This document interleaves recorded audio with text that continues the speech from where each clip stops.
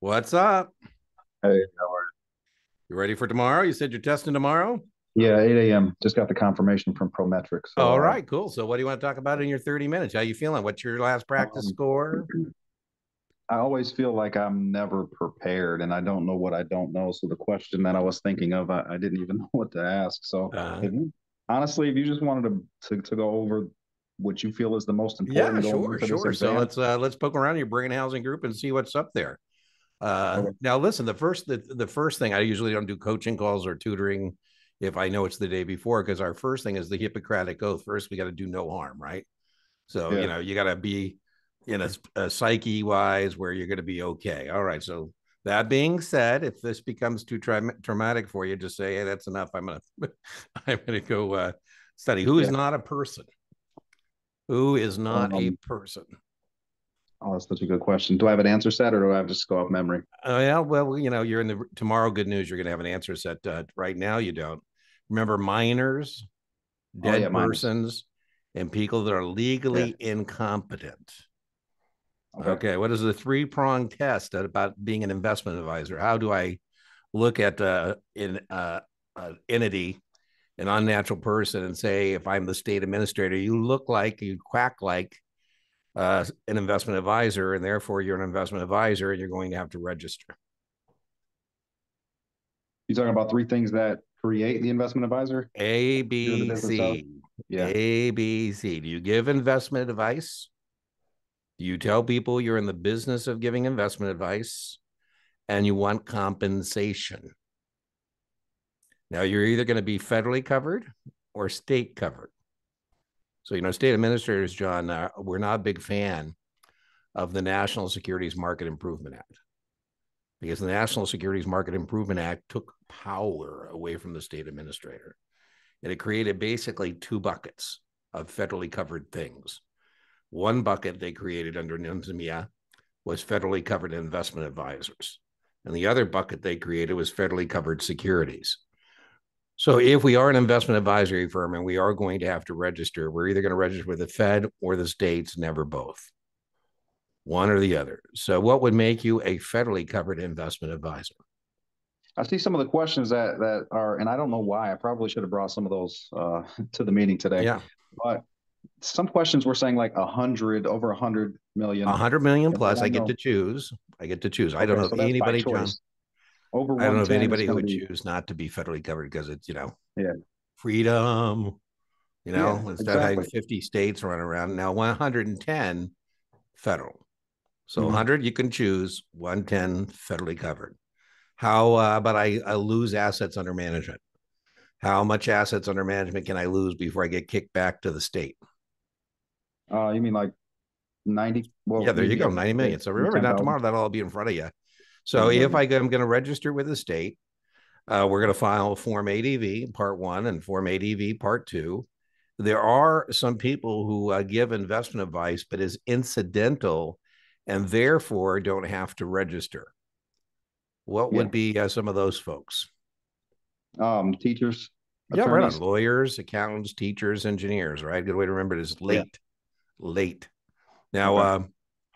if you're federally covered and you're an investment advisor of a federally covered advisor, do you have to register with the state? Now, be careful. This is really important tomorrow when you're reading the question. They ask me about an investment advisor rep of a federally covered investment advisor or an investment advisor rep of a state covered investment advisor. If you're an investment advisor rep of a federally covered investment advisor, all you have to do is register with the state in which you have a place of business, period, full stop.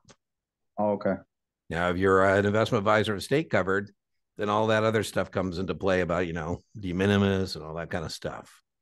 Now, all the registrations expire on December 31st, with one exception, the registration of a security. So registrations of persons, firms, and Mhm. individuals is December 31st. Yeah. If we register a security with the state administrator, that's a year. So in other words, if we get to effect, we go effective in March, then we get to go all the way to next March in terms of our registration. Only one that is true of. Now, as we said, the other thing you want to be careful about is registration of broker dealers because it's a little different. So investment advisors, you're going to register with the state or the SEC, never both. How about broker dealers? There is no de minimis for a broker dealer. A broker dealer has one retail customer in the state. That broker dealer has to be registered, period, full stop. Doesn't matter what type of business they're doing. If they're in that state, they got to be registered in that state. Now, if you're an agent of the broker dealer, you can't be registered in a state unless your broker dealer is. So, you're going to have a customer in a state, then you're going to have to get your broker dealer to be registered in that state as well. Now, every once in a while, clients say, hey, you know what, John, I've decided to move. And you're not registered in the state I'm moving to. So that means you're going to have to get your broker dealer registered. And then you're going to have to register. And how many days do you have to do that if you have somebody who moves? Is that one of the promptly or 30 days? Yeah, 30 days. 30 days. So there is some prompt, things like that you're going to get on your thing tomorrow. Do I have to get registered in a state that my customer is visiting? No. My customer's on vacation in Arizona. I don't have to register that. Unethical business practices. No selling dividends. Don't do it, right? Yeah, no breakpoint sales, none of that stuff, right? No churning, no fictitious accounts. Don't lie, cheat, or steal. I think you should be pretty good on that. I mean, even I joke, if somebody doesn't have ethics, they can pretend they do, and they're going to be fine. So you can kind of make that one up as you go. There are two parts of the Form ADV. One part of the Form ADV is part one, and the other part of the ADV is part two. Which one of those serves as a brochure? Part two. Right on. I call on you. I say, hey, Dr. Hoskins, Dean Tinney here, investment advisor representative. And unfortunately, I didn't get to you the investment advisory brochure Form ADV part two, but I do want to get busy managing your money. And I know that you probably want to have your attorneys look over the investment advisory contract, things like that. But hey, let's go ahead and get started right now.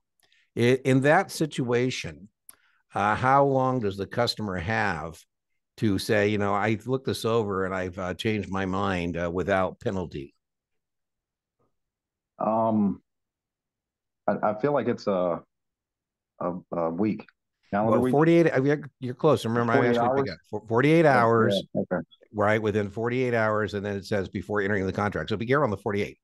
I didn't give the brochure to you 48 hours in advance. So I say, Dr. Hoskins, I didn't give this to you. I'm giving it to you now. So now you have 5 days to rescind without penalty. Now, if I had given it to you 3 days before I arrived, the assumption is you could have had time to look it over. And if you had any issues, you would be addressing them now.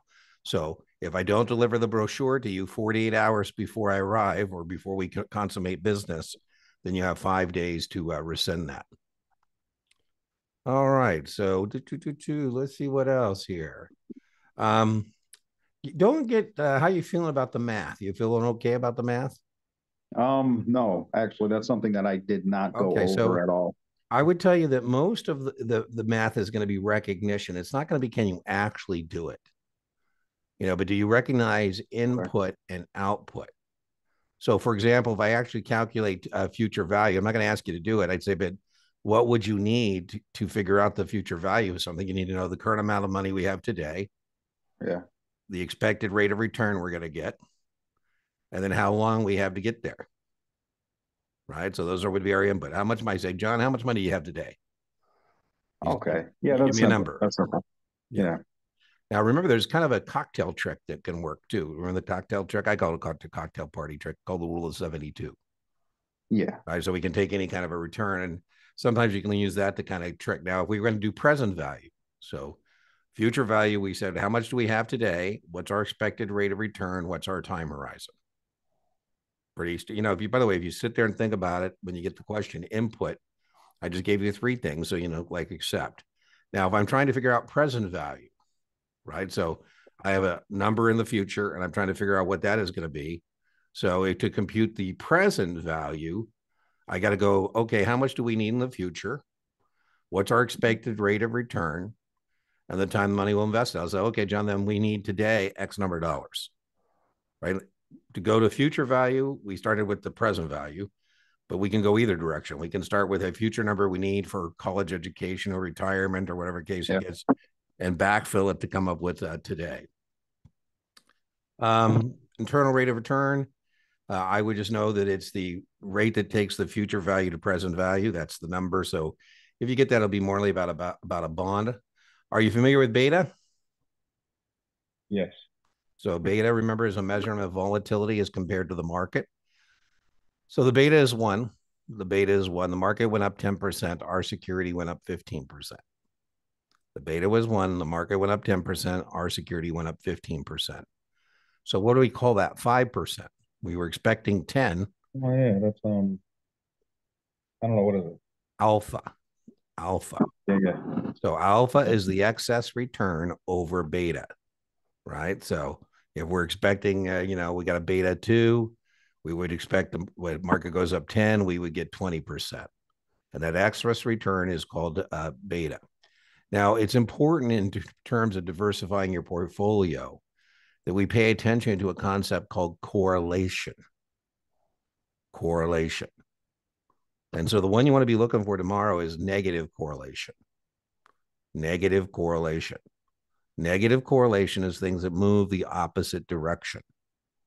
And so, tomorrow they say, what would provide the portfolio with the most diversification?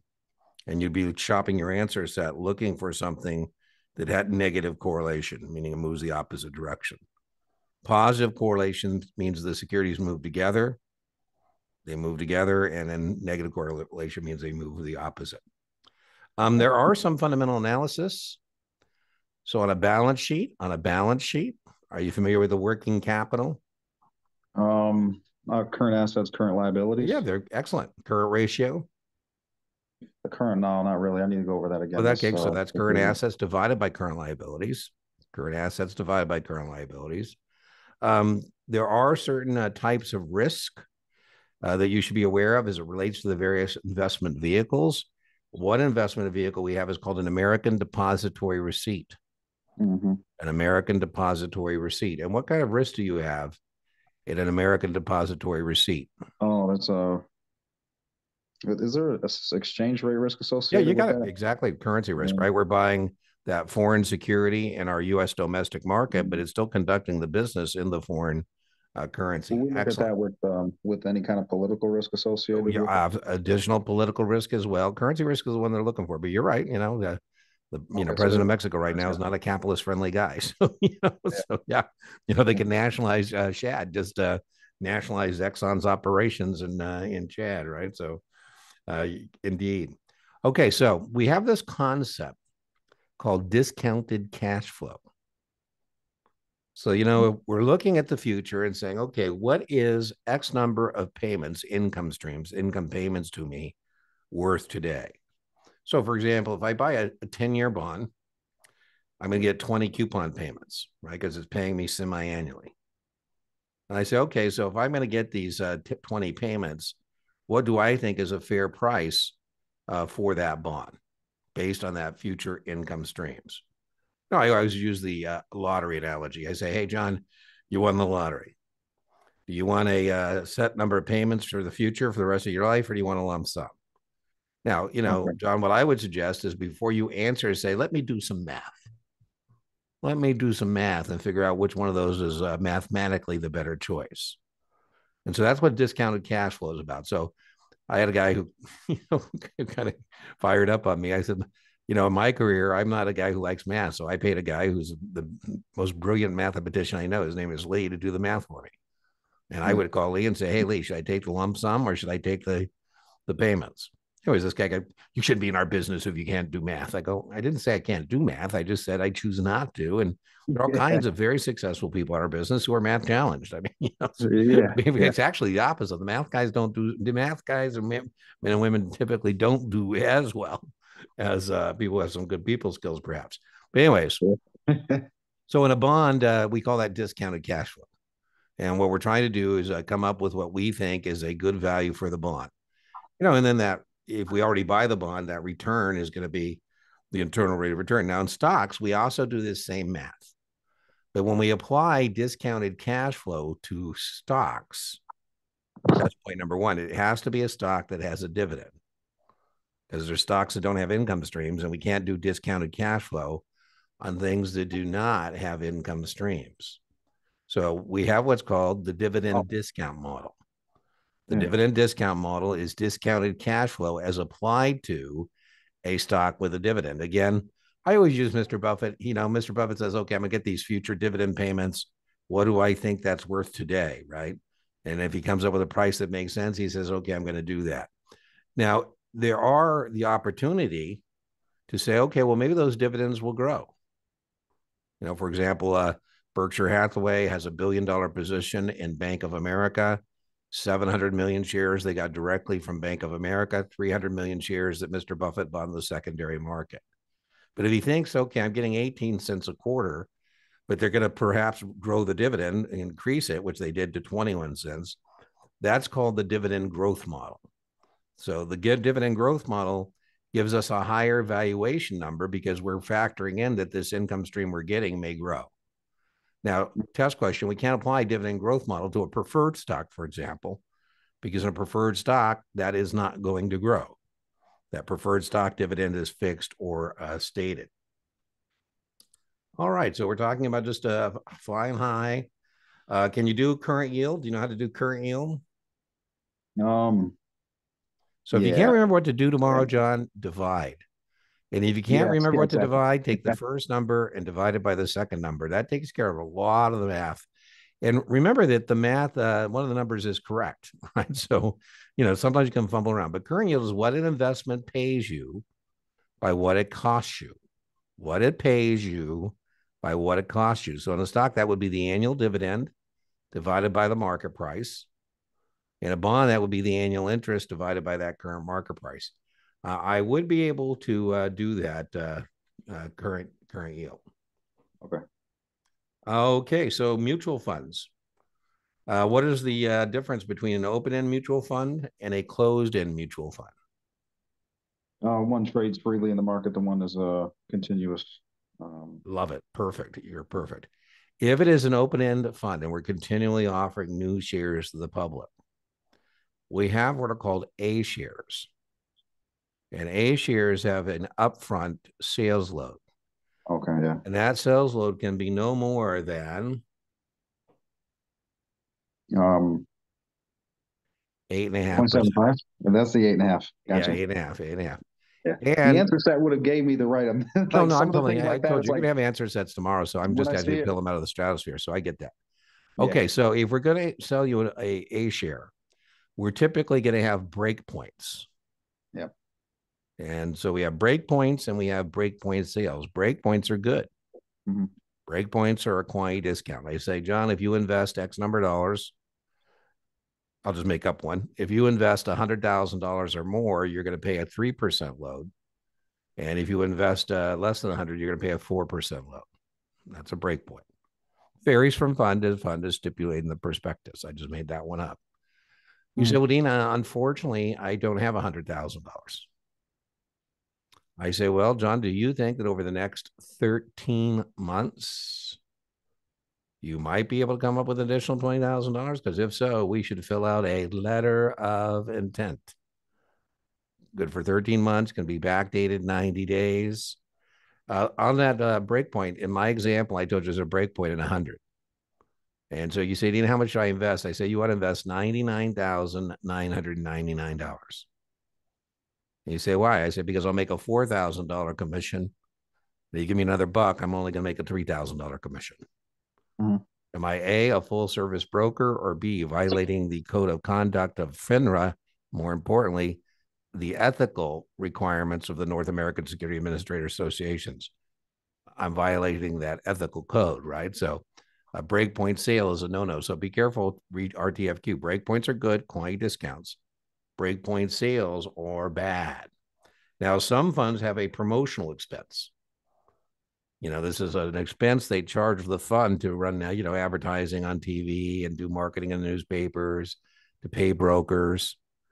And some 12B1 fees you can charge and still hold yourself out to the public as a no-load fund. And that's 1/4 of 1%. So I can charge up to 1/4, 1% as a 12B1 fee and still say I'm a no load fund. But if I go past that, then I can't refer to myself as a no load fund. And in no circumstance can I go past what 0.75%. In no circumstance can I go under over that. We have federally covered securities. And the federally covered securities we have that we don't have to register with the state are New York Stock Exchange, NASDAQ, mutual funds, and private placements under Reg D. You know, Reg D is one of those ones that's exempt from registration with the SEC as well as the state administrator. And we organize a lot of investments as private placements, private partnerships, and to participate in a private placement or a private partnership, a hedge fund, a venture capital fund, a private equity fund, or any other private placement, real estate, winery, whatever. What kind of investor? We can have institutional investors, but what does the retail investor have to meet to be involved in that? Accredited. That's right. And what is the accreditation standard? Oh, that's a good question. Is it over 1 million? $1 They million make net over, worth exclusive of your primary residence, and the annual or income, is it 250K annually? 200. So a good way to remember it is 200K? 1, 2, 3. 1, 2, Okay. 3. $1 million net worth exclusive primary resident, or 200 grand for the last 2 years with the expectation of grant that this year, or 300 married and filing jointly for the last. Okay. So that's 1, 2, 3. That's a good way to remember that. Let's see. Do mutual funds and REITs pass through both their income and their losses? No. Right on. They just pass through income. How much must they pass through? 90%. Excellent, excellent, excellent. We have variable annuities. And variable annuities are mutual funds with insurance wrappers. And so we are typically funding a variable annuity with money we've already paid taxes on. So that's going to be your cost basis. If you give me 100 grand to put in a variable annuity, boom, you know, that's going to be your cost basis. And then it's going to grow tax deferred. Now, tomorrow we have a type of annuity you get tested on that isn't a variable annuity. It's a type of fixed annuity called an equity index annuity. Yeah. And the reason it's not considered a security is because you can never lose any money in it. I say, John, the insurance company is going to credit you for whatever the market did. Yeah. The market went up 20%. We're going to credit your account for 20% or whatever the participation rate is. But if the market goes down, there's going to be no negative reset. Now, what I mean by no negative reset from the point to point tomorrow on your exam is you should never tell me if you get a question about an equity indexed annuity that goes backwards. It only goes what? Oh, Forwards. And that's why insurance agents can sell that without a securities license, because that is not a security because you can't lose your principal, right? oh, So that makes, yeah, it makes more sense. it's it's kind of a hybrid one to be kind of thinking about. Options at this point of your test tomorrow, it is what it is. Right? Yeah, yeah, that's how I felt as well. Yeah, it's just basic kind of stuff. So we do have partnerships. We have partnerships both as potential clients of our investment advisory firm, but we also have business structures that we may use to set up our investment advisory firm. And so, partnerships have a flow through of both income and losses. And, if I say, hey, let's, John, set up a partnership, I'll be the general partner and you can be one of the limited partners. I'm going to raise some money. I'll provide the expertise.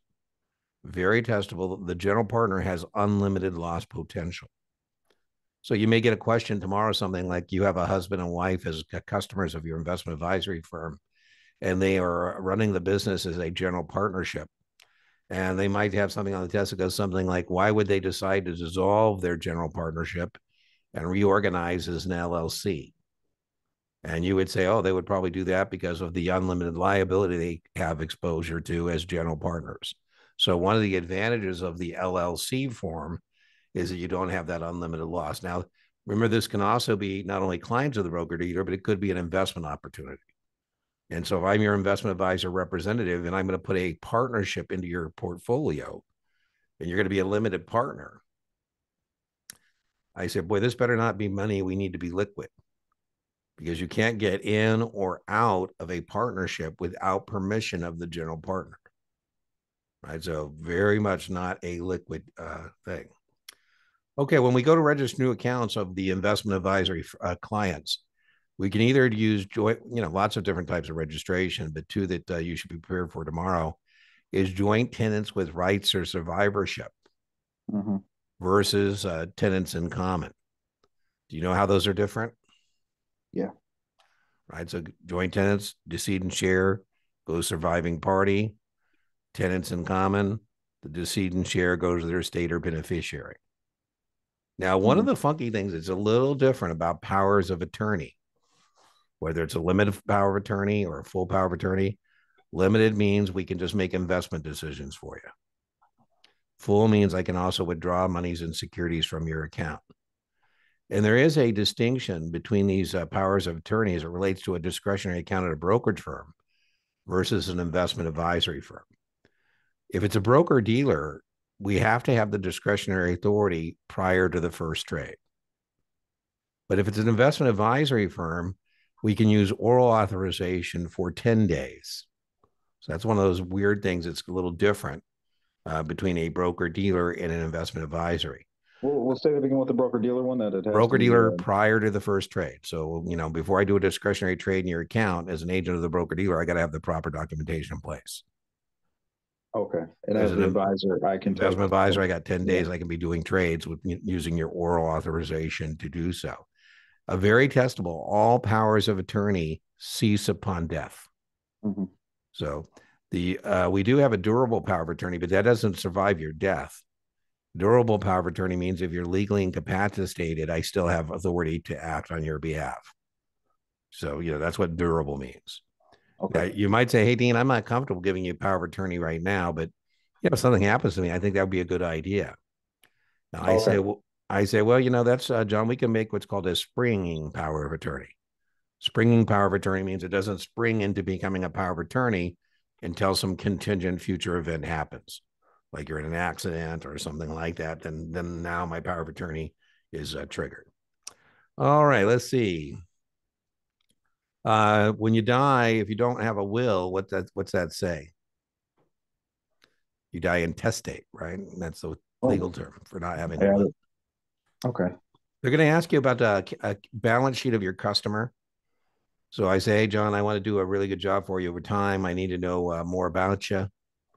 So, what I'd like to do is go over your current assets, your long-term assets, your current liabilities, your long-term liabilities, establish your net worth.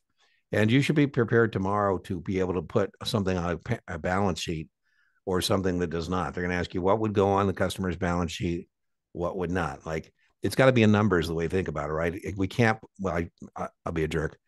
It should be a number, but not like your age, right? A number that is, a finance number, and it's stupid but testable, John. When doing the personal balance sheet, they got some wacky questions like, this, stupid but testable, like what's a sofa? Now, I wouldn't count that as one of your assets, but if you get that stupid question about a sofa, you say, yeah, it's a personal property, it's an asset. As your investment professional, I certainly hope we're not counting on, your personal property to carry the day for you in terms of things. I have to say, though, that just reminds me when I retired here to Nevada, I felt like I was on one of those picker shows because that's literally what I did. I opened up my place in San Francisco, my mountain place. Everything's for sale. I feel like we literally the sofa. What do you give me for the sofa? $200? I had a wad. Liquidation prices right there. So, but anyways, that does show up in terms of that. I say, hey, John, what I want you to do here too is discuss what happens to your financial covenants you have with your family and stuff if you're not here to provide. And so what we need to do is some need analysis to see how much life insurance you're going to need. So they might ask you a question about what do we use to determine how much life insurance the customer needs, and it's called needs analysis. Be careful. Sometimes on the trick answer is that you're trying to figure out how much insurance you can sell the guy. No. So, we want to make sure we're following our fiduciary responsibility. Yeah. You're definitely going to get, I don't know what kind of draw you're going to get tomorrow. I'm wishing for you a dream draw, but you're definitely going to get tested on the efficient market hypothesis. Okay. And there's three forms of that. I always start with the strong form first. And what I think about the strong form is nothing works. Nothing works. Okay. Then we can back off from the strong form and say, okay, well, what does semi-strong mean? Well, that means a material on public information would work. Weak form means everything could work. So there's going to be three forms. Weak form says technical analysis doesn't work.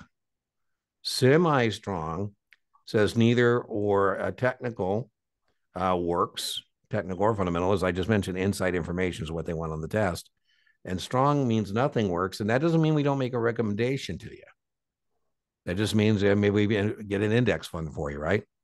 That sometimes they give you sorry no, like, John, I don't really think active management is worth it. It's expensive. I don't think it delivers any alpha to me. I'm willing to accept a market-based return. And you say, oh, Dean, sounds like you believe in the efficient market hypothesis. And so let's get you an index fund. Okay. Let's see. So I think that's pretty good overview for our 30-minute coaching. Let's see if there's any other big ones I want to bring up. We talked about that already. They have a question about a customer dying, why they want to kill people on the test. But there's a question about a grandma, and the grandma, gives her. It doesn't have to be grandma; it's usually a relative, though. So, and the relative is either alive or dead. And so, what they ask you on the test is, what is the cost basis of a grandma giving to her granddaughter or an aunt to her niece securities while she's a living, breathing human being walking planet Earth? And you would say in that situation, the person who gets the gift assumes the donor's cost basis. Yeah. Now, the other version is the aunt or niece or grandma, granddaughter, whatever, has died. And now the niece has inherited that security position. And the test question there is there'd be a step up in the basis, right? And so they sell it. Dollar cost averaging, I would be prepared for dollar cost averaging, fixed dollars invested regularly. So to make that work for you, I say, hey, we just finished going over your balance sheet, your income statement, John. And what I'd like to do is take $100 every quarter and invest it in a mutual fund. And you say, oh, that sounds, what's that? I said, that's called dollar cost averaging. It ends up we're doing exactly what we should be doing, John, which is buying more when they're low and less when they're high. Test question number 2, you'll end up with a lower average cost basis than those are, I should say, lower average cost than those are the underlying shares. Doesn't guarantee a profit. Now, that might be something you have to do in terms of a simple average. What I mean by that is add up the prices, 5, 10, 5, 10, and you add that up, divide by 4, and then you add up the number of shares and you figure out what that's going to be. How much in taxes against my personal tax return can I deduct from investment losses? $3K annually. Yeah, good job. If I want immediate execution at the best available price, what kind of order would I use? That's a stop order? No, immediate execution. Market order. Market order, yeah. I'm sorry. The stop order would be to stop a loss, protect a profit. Yeah. So that's the stop order. If I ask about the real rate of return tomorrow, that means deduct inflation. Right. So I say your client made 8%, CPI was 5%. What was the real rate of return? And you simply net those two numbers. So that is something to be prepared for. Sometimes they might refer to as constant dollars. Besides common stocks, which is a hedge against inflation, there is another investment that will keep pace with inflation. Yeah. You know which one that is? Probably TIP. Good. You're right on TIPS. That's exactly right. We have various indexes we use to benchmark. So if I'm going to have performance-based compensation, I have to have a benchmark. So if I'm managing a small cap fund or a small cap investment advisor, what will be my benchmark if I'm managing the small caps? Small cap Russell? Was it Russell? Right on. Good job. Russell 2000. I'm managing international investments. Oh, man. Wilshire? No, the Wilshire 5000 is there, but that's the U.S. stock market. This one would be EAFE. EAFE, EAFE. Europe, Asia, Australasia. That's EAFE. Okay, yeah. Africa, EAFE, EAFE. I'm managing large cap stocks. The S&P 500, right? So Russell 2000, S&P 500. That's also used for beta, by the way, in that modern portfolio theory. Russell 2000. You brought up Wilshire 5000. The other one I'd be aware of is Dow Jones Industrial Average. And that is price weighted. It's the only one that is price rated. So, all right. Well, I think your 30-minute coaching call, I feel pretty good. I think we poked around in your brain housing group. I felt pretty good. I didn't find any very empty holes there in terms of what you know. So I'll be with you in spirit tomorrow. Let me know what happens. Email or whatever. If you, again, Epicratico, the first do no harm, but if something pops up and you need me, just, send out the bat signal and, I'll give it to you. But it sounds like you're in pretty good shape. Anything else you want to ask me? Yeah, I feel pretty confident about it. Thanks for your time. Yeah, you feel, you sound good. And to be honest with you, even if you weren't sounding good, confidence is key. So be confident in your answers and be, and it was easier than I anticipated. It was well, we haven't, you're going to go down there tomorrow, but I think that I always tell people, be confident in yourself, and most important, be confident in your answers tomorrow. Who was your test prep vendor? Past perfect. Oh yeah. So past perfect is tougher than the exam. So I joke, the good news about that is they probably stretch your mind and now it doesn't come back. And so I think you'll be pleasantly surprised. It's better to be pleasantly surprised on this thing than it is to be unpleasantly surprised. Yeah. What were you scoring on their practice tests? I am mid 70s, high 70s. Perfect. Okay. Even the ones I underperform on, I'm still getting over 75 questions correct. That's what you need. So I always tell people, you're in the 70 range, I'm not worried about you. Below 70, there's there could be a glitch in the universe. You still should be able to pass, but 70 is right where you need to be. So, okay, I will let you go. I'll be expecting good news. If you get around to it, pop in Tuesday on the live stream. Tell us you're a victorious test taker. Yeah, absolutely. It's good for morale. I'll be there. We'll see. Okay. You know where to find me if you need me. Yes, sir. Okay. Bye-bye. Yep.